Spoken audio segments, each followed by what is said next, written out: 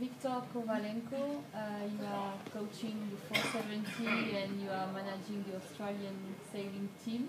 I'm not managing, I'm head coaching. Head coaching. You had a very successful Olympic Games in London. It's lots of medals. How are you starting on this new Olympic campaign? Slowly, we are not in rush. We have had successful campaign before, and now it's like transition time. Lot of sailors, they have a little bit of rest. Lot of sailors, they start to sail big boats because they need money for families. Unfortunately, sailing is not a sport like soccer or all other leading sports. You cannot make money. You have to work somewhere. A lot of them, they are selling big boats now, and some of them, some young guys, they have started already their racing. And of course, the first regatta to sail for us is Palma. This is our great tradition, and we are following it. What is the objective in this regatta for the new ones and also the other teams like Matt Belcher and his new crew? Just to build new team. It's all about their abilities to sail together. It's about communication, it's about working well and synchronized. This is all about team building. This is not about results. Results, we don't need results here. Here is place to learn.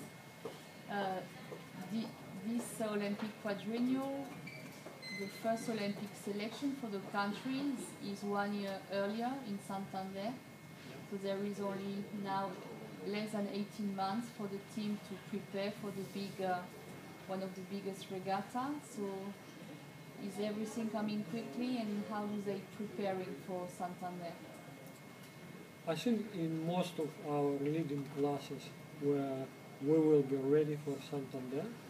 In some new classes like Mapfre and 49 FX, we have to spend a little bit of time, but most of our leading athletes, they will be, I believe, they will be ready for Santander. And if you had 3 words to qualify the regatta, the Sofía Mapfre regatta, what would they be? 3 words. This is passion,